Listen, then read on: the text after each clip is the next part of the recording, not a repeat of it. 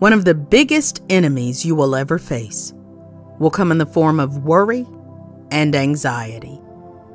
And in life, I'm sure we can all agree that there will be some things that are in your control that you'll worry about. There will be things that are out of your control that you will worry about. And while it's so easy to fall into a state of worry, in one of his teachings, Jesus gave us the message that we should not worry about tomorrow. Tomorrow will take care of itself.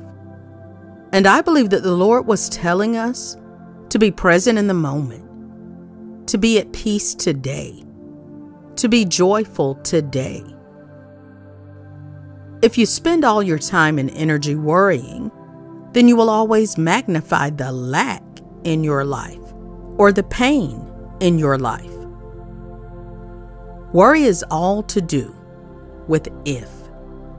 If I can't pay this, if I don't get treated, if they find something.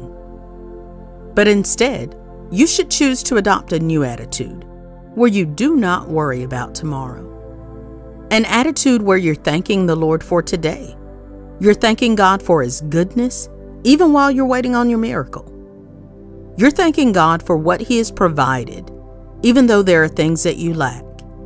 When you do this, then you magnify Jesus Christ instead of magnifying your problem.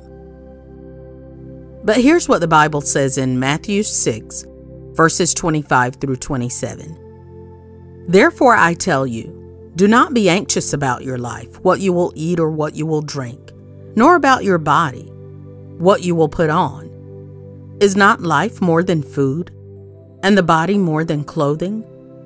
Look at the birds of the air. They neither sow nor reap, nor gather into barns, and yet your heavenly Father feeds them. Are you not of more value than they?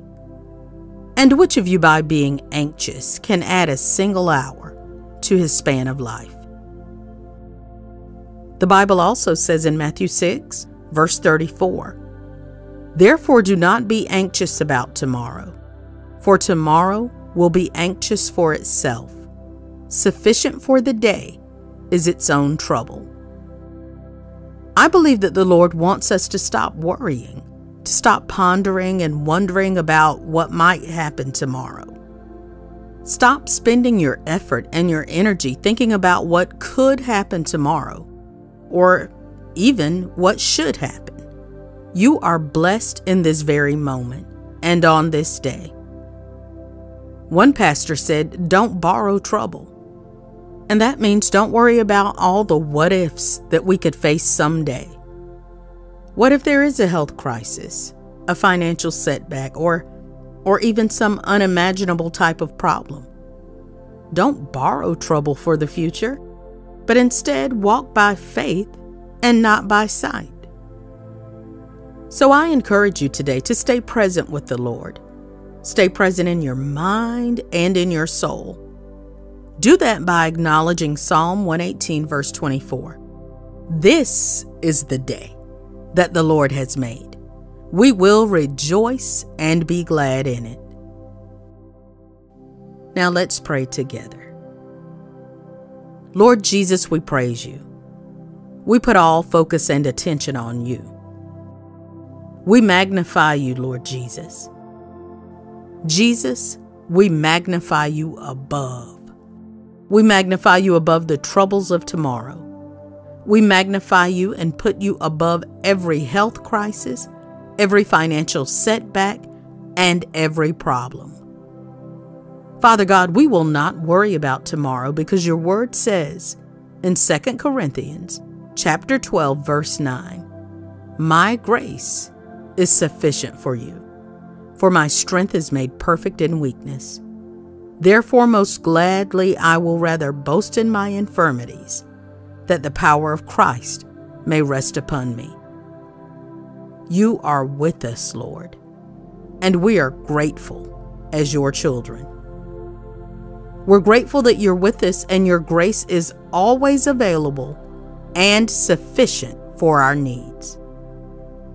We choose to focus on the healer instead of the sickness. We choose to focus on the provider rather than the lack. We choose to focus on the waymaker instead of the obstacles ahead. We choose to focus on you, King Jesus, because we find favor in you. We find protection in you, and we find mercy in you, Lord. Father, we sincerely ask that you would open your ears to hear our cry. Give us a mind filled with peace. And during those times in which my heart is heavy, Lord, I pray that you would make my burdens light. Whenever the attacks of the enemy are many, I pray that you would defend me, Lord. Fight for me and for my family. God, I thank you for fighting my battles. Though the adversary prowls around like a roaring lion, seeking whom he may devour, I confess that I will be kept safe by the blood of Jesus Christ. God will intervene in my circumstances. God will take away the worry and give me peace in my heart. May you intervene in all my affairs and show your might. David cried in Psalm 35, verse 1 and said, "Plead my cause, O Lord, with those who strive with me. Fight against those who fight against me." And so today, I too will call upon the name of the Lord so that he may plead my cause. I will call on the name of the Lord when I need divine intervention.